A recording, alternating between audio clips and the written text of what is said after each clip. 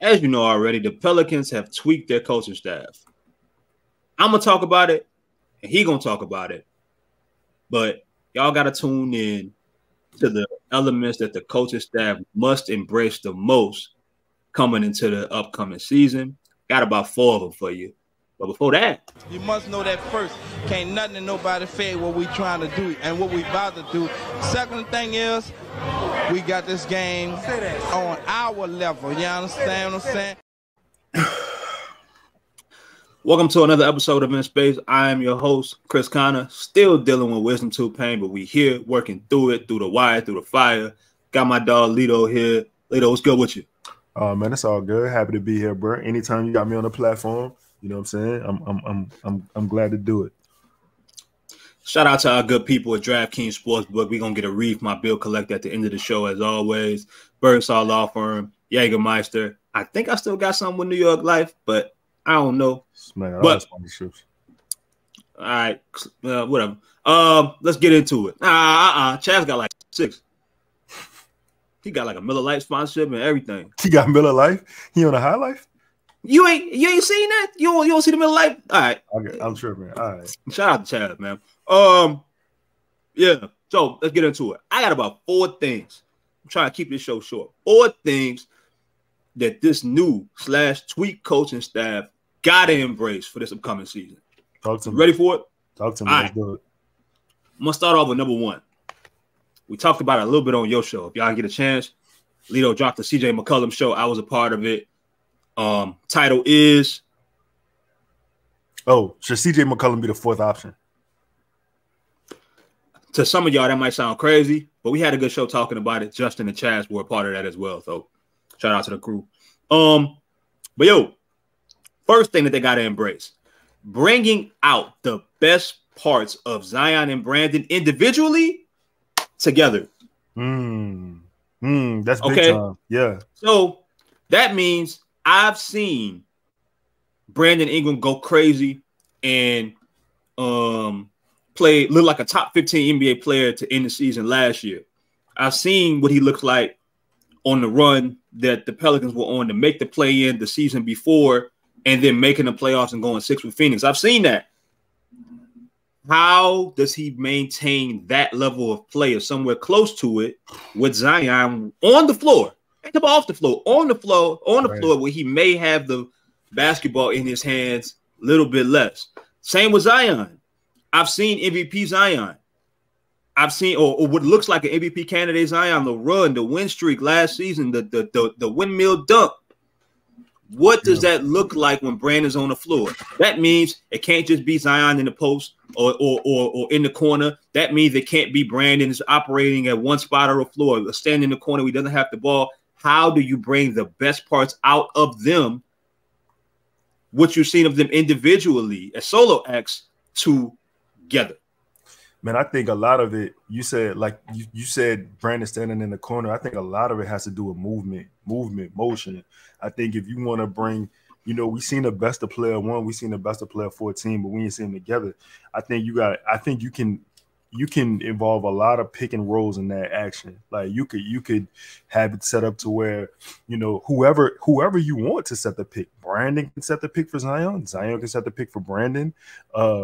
Trey can set a pick for Brandon. Zion can be in a dunker spot. It can just be so much motion, so much movement that the Pelicans have as far as like what they can implement it into this season, especially with, adding who they added, offensive minds and the like.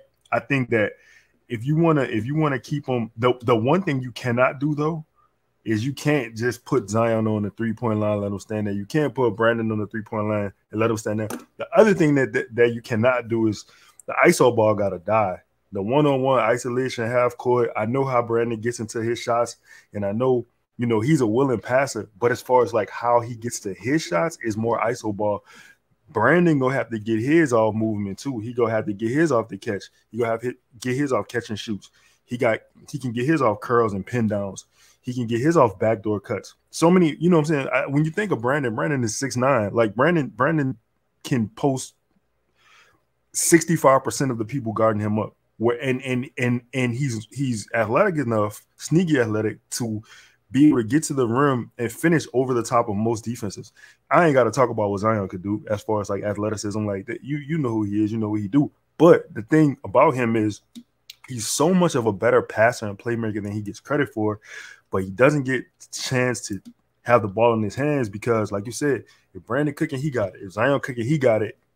It's no cohesive. It's not been cohesiveness there. And granted, it's only been 93 games, so you know you don't really get a lot of cohesiveness in that. Yeah, and that actually leads to my second point. That was my first point. Look, I didn't put CJ in this fold because, to be fair, we haven't even gotten a chance to see how CJ looks with enough games playing next to Zion and Brandon. We've seen some games with Zion. We've seen a majority of games with Brandon, but we haven't seen it together. And I'm less worried about him because his ability to move off the ball, his him playing with the high usage superstar in the past, him being in New Orleans, playing with some of the guys that, you know, playing with better players, and his ability to shoot. I ain't worried about that. But second point, kind of leads or carries on what you were saying about principles, habits, the organization of things, how fluid they are, the structure of it all. Because without it, when you have so many players or a trio of players that are as talented when it comes to isolation basketball, the ability to create and break down defenders, sometimes that's what it goes to. We've seen the team struggle in periods while some games it works, some days it doesn't. And that's pretty much for every team to a respect. But the ball has to move, and it's energy with it. It has to. So I think one of the things that this new coaching staff, and I think when I say this new coaching staff, I'm talking about bringing in James Borrego, who's going to have a new set of ideas, principles, habits, running the offense for the most part. How is that going to benefit this team? So I'm talking about, okay, even with guys in and out the lineup, sure, the hierarchy may change if this player sits or that player sits. But even sliding a new guy into a different space, do you have familiar plays, familiar setups, familiar things that you are going to, that you have practiced versus just figuring it out on the go? And I'm not talking about early in the season. A lot of teams are figuring it out. Later in the season, what are your principles? What are your set actions, no matter what, that you are running every single game? Creativity. What are things that you will not stand for, that you will completely abide by no matter what, no matter who's out there? There are a handful of teams, I think more than a handful of teams, that run that kind of setup. Doesn't matter who's playing for Golden State, the ball moving. The ball moving. They don't have a Clay, they will have somebody that they trust to mimic certain kind of movements and certain kind of setups to fall. Like they, you know, I mean, and they have a system. Yeah. They have a system that they practice over and over and over again. They are prepared for almost any kind of situation. Certain things you can't mimic with Steph. I understand that. Certain things you can't mimic with other guys, but you have to have plans, and it can't just, when shit breaks down, ISO basketball. Structure, organization, and things that guys, when people walk into the gym, they know this is who we are. This is who we're going to be. An identity. Man, you literally took you bro, that was that was well said. I hate to give you credit, but that was very well said.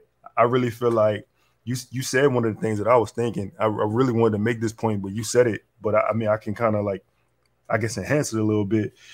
For one, I mean, that was crazy. I'm sorry. Listen, the ball has energy, and that's the point I was going to make with Golden State, and you literally just said it. I know we don't have a Steph on his team, but it really does not matter. It does not matter if a Steph is on your team or not, because you can literally see – you can see in any team, any game you play, like the more ball movement you have, the more other guys feel involved, the more the ball has energy. Yo, like everybody just seemed to catch fire. The dude on the bench who been shooting 30% from three the entire year, he's going to go 8 for 11 tonight, because he feel involved. Jonas Valanciunas, who has not gotten the fair end of the minutes from his career standpoint last year, right? For us, when you saw when you got him involved, you saw what happened. He looked like He was a guy that was formidable in the post. He was a guy you had to account for. Before that, he looked like a shell of himself because he didn't have confidence. He felt like the team didn't have confidence in him. The ball wasn't finding him. He was only relied to get rebounds. He wasn't reaping the benefits on the other end. You look at the most important, one of the most important things you said, and shout out to Five, because Five harped on this a lot last year. Wrote an article about it. He wrote an article about it. Schematically. What do you identify as? Who are you? What do you do well? What don't you do well? Those are things I think you need to know in order to figure out how you're going to be successful. If you don't have nobody on your team that can shoot threes, how are we going to space these guys out and beat them from three? You know what I'm saying? Like, you can't do that. Obviously, you're going to have to go alternate route to figure out, like, what is it that we do well? With this team, I mean, you got a bunch of ISO scorers. You got a bunch of mid-range scorers. You got two very good ones in BI and CJ. Zion is an enigma of basketball standards. You really don't. I mean, it's hard to just account for that guy. Like, that guy is lightning in a bottle. Trey is shooting from 40 feet. You know what I'm saying? I think that you have to find a way to blend those talents and figure out what you do well, and how to get to that point. To be honest, I think all of that though is going to start with defense. Birdman or Master P? Birdman. Easy. That's not even a question for me. Birdman's my idol. I wouldn't be here without him. And his name is Brian. I don't know who Birdman is. It's all about athletes and athletics. We controlling this shit, and that's how we feel from the heart. I run through a wall for that shit. All right, number three here. Something else. It's almost like I gotta let y'all know, I didn't tell Lito what my points of emphasis were. He's kind of just stealing shit without knowing. Maybe that's chemistry. While the big dogs eat, there needs to be consistent plans for others. So I know that CJ, Zion, and BI are going to have a lot of opportunity as creators and have the basketball in their hands a lot. However, there needs to be plans, consistent plans, and ways to involve other talents, because you have others that are talented, specifically offensively, that you need to have involved, especially if you want them to play defense on the other end and do some of the little shit that this team needs to be better at this year to win games. Jonas Valanciunas is one guy, right? You're his attorney. I understand that he may not be in some lineups. He's going to be the fourth option. In the starting lineup, he's third, fourth option. No, I'm sorry, fourth, maybe fifth option, depending on Trey's not starting. But if Trey was starting, let's say Herb goes out, let's say Trey's the one that's starting. Hey man, he's gonna be the fourth option, right? He might be the fifth. Like, how do you find a way to still get him involved and keep him active and keep him happy? He's not expecting to shoot the ball 20 times, but what do you do early on to keep him going? Big men are a lot about motor, and they're a lot about involvement. They're a lot like running backs. You feed them early, you get the best of them late. That's just how it goes. That's crazy. I apologize. But Five, speaking of Five, and I'm a fuck this up a little bit, so I want to make sure that I don't mess up the quote. Five and Willie Green were having a conversation post game, or there was a question asked about Trey Murphy and involvement. Mm-hmm. And to Willie Green's point, for the most part, I think he said something along the lines, forgive me if I get this wrong, he mentioned Trey pretty much gets his involvement out of the floor of the offense. If I'm wrong, y'all can correct me, but I believe it was something like that along the lines. No, you got to find ways. You have to have structured every game situations where you are looking actively to get him involved in plays and setups, actions, counter actions, whatever the case may be. Use his strengths, not just as a floor spacer or someone who has to get it in transition. If that's the case, I would hope that that's communicated to him early on. Not so the dream. Herb Jones, okay, what do you have for him that's not just sitting in a corner? What do you have for him to allow him to have the basketball in his hands and use some of his point guard strengths from time to time as a passer? Are you giving him more opportunities with the second unit to create now and then? What are you doing with him off ball? These are the questions that I have. This should be an easy fix to me. Honestly. Yeah, I mean, what are you doing with the other guys that also are going to play a big role with this, in this team that outside of the big three, you are going to need when one or two of those guys are out? Why wait till guys are injured to show that you are getting them involved and giving them an opportunity to make plays for you on a consistent basis? Man, it's called a basketball team. You know what I'm saying? Oh, yeah. You know what I'm saying? Like, it's a team sport. It's not like Brandon, go get yours. Zion, get yours. CJ, you do your thing. Everybody else, shut the fuck up. You know what I'm saying? It's literally like it's a team game. And regardless if guys are scoring the ball or not, it's the involvement that's important. I always like to tell Justin this. For me, like, a lot of, like, I know the end result is like where everybody's like get hypes over. It's all about the process for me.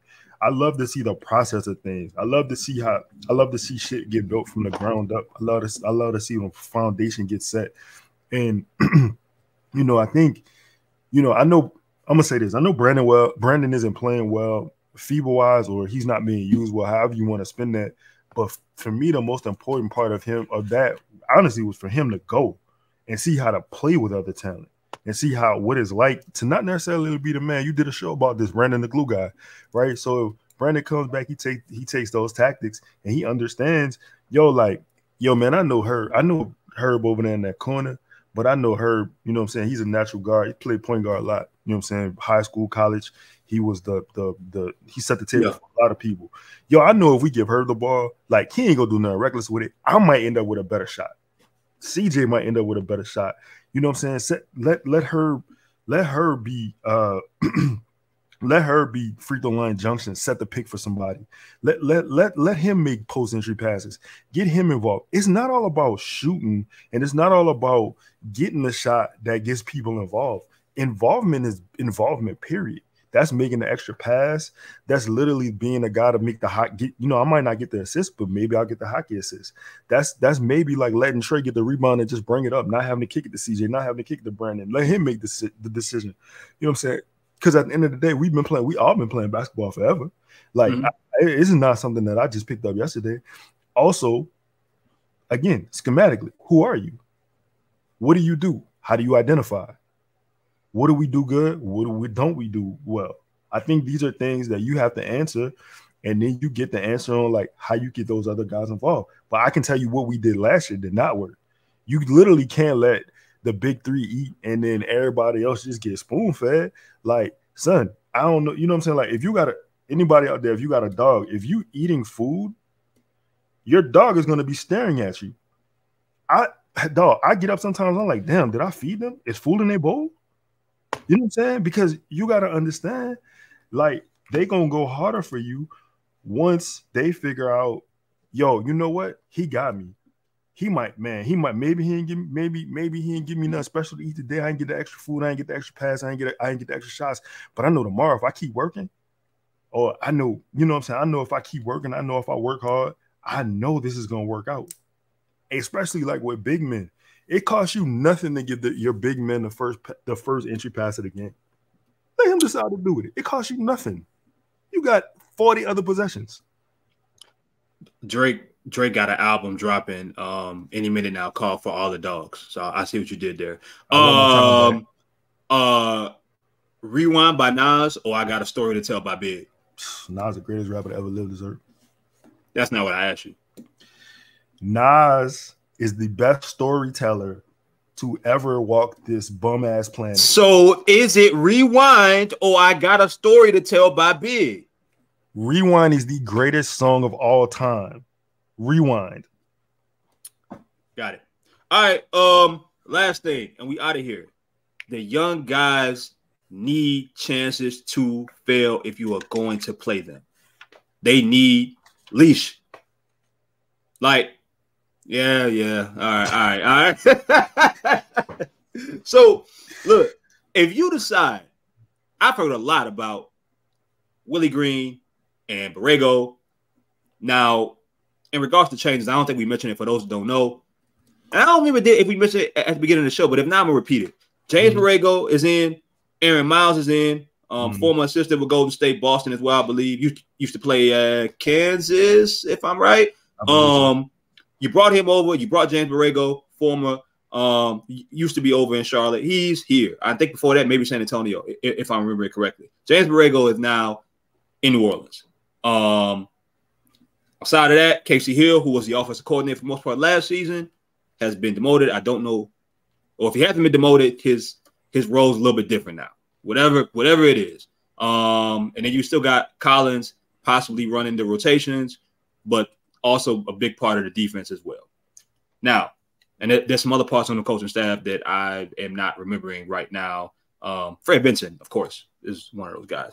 But no matter what the case may be, if you decide as a group that you are going to put Jordan Hawkins out there, for example, and you are going to put out second-year Dyson Daniels out there, you have to allow them to fail.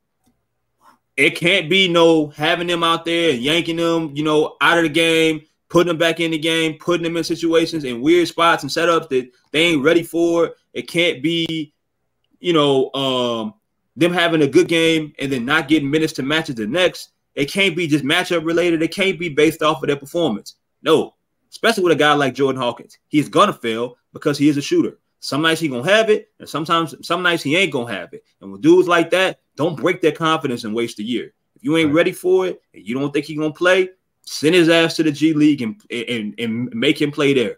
But if the talk about shooting being addressed is heavy off of a rookie who, one of the things that was mentioned is that, we're excited about bringing in Jordan Hawkins because you can't play in the system he came from in college at UConn without being able to defend.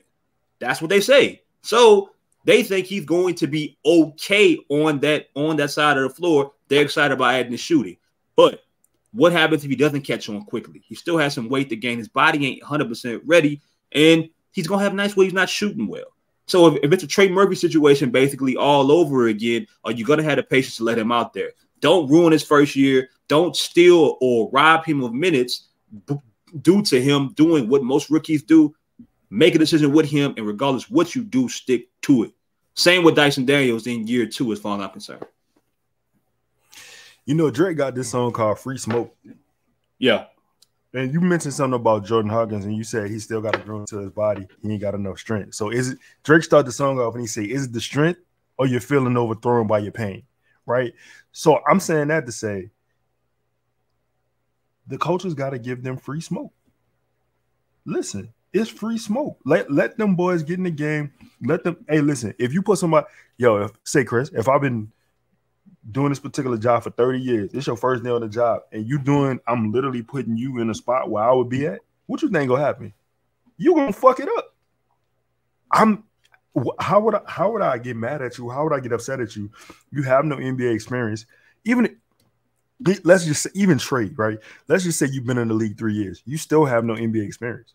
You still have no NBA experience. You still are a young player trying to figure out his way through all of this shit, and you on your way to a bag of money, right? You are literally still a puppy in human form as far as a basketball player. Like you have so much more to go and grow. Free smoke, man. The thing with Jordan's a shooter, like you said, ain't gonna be on every night. It just don't work like that. It don't work like that. Steph had to battle through a lot. I'm not comparing him to Steph, but Steph had to battle through a lot of things in his NBA career to get to where he at. Steph had to battle through injuries, through shooting slumps. He had to battle through the team losing confidence in his ability. He was almost traded here.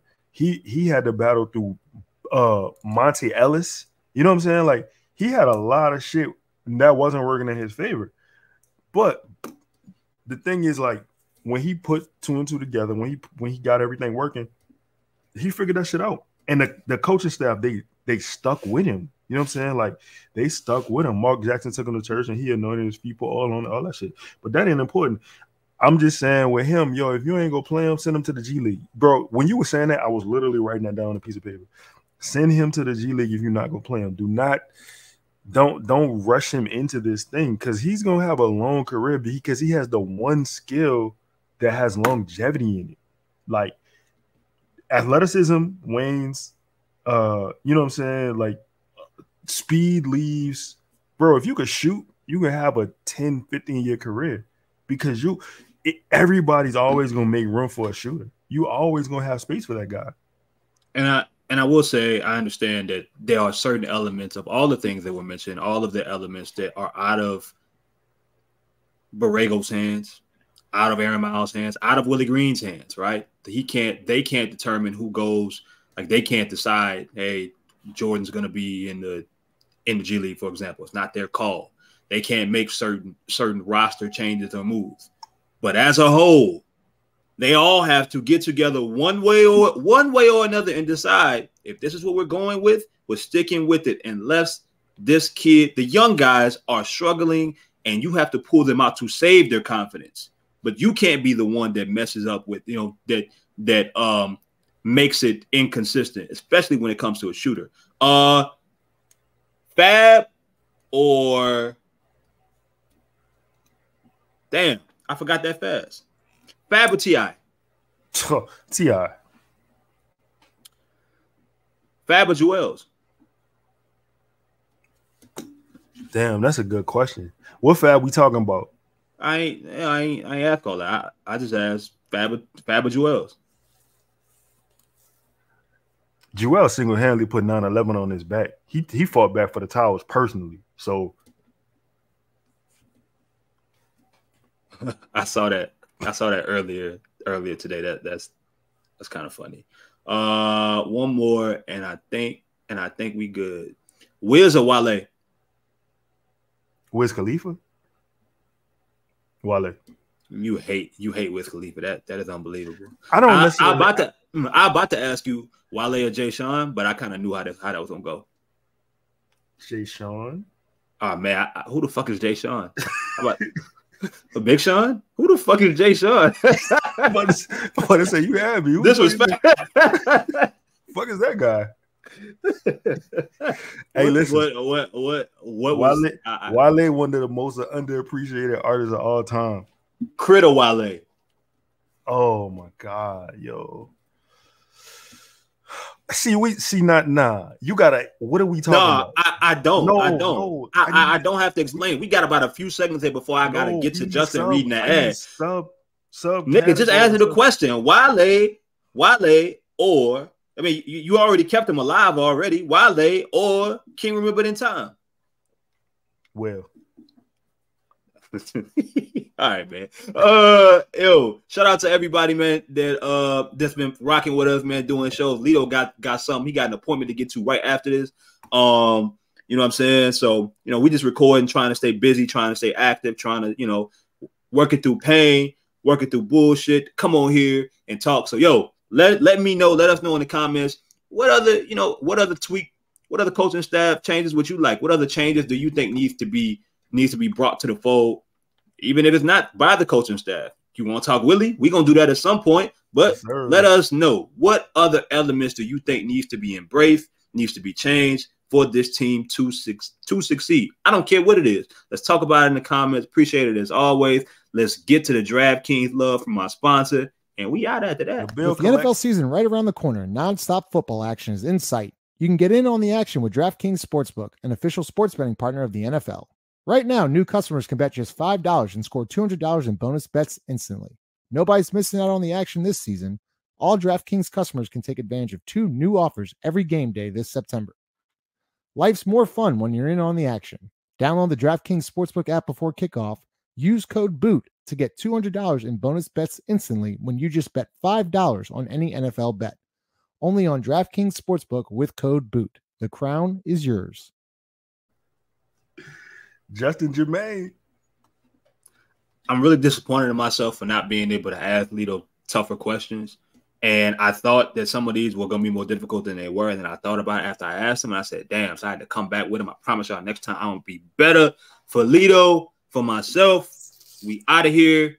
I will holler at y'all maybe in a couple of days when I think about something else. Najee. In the building.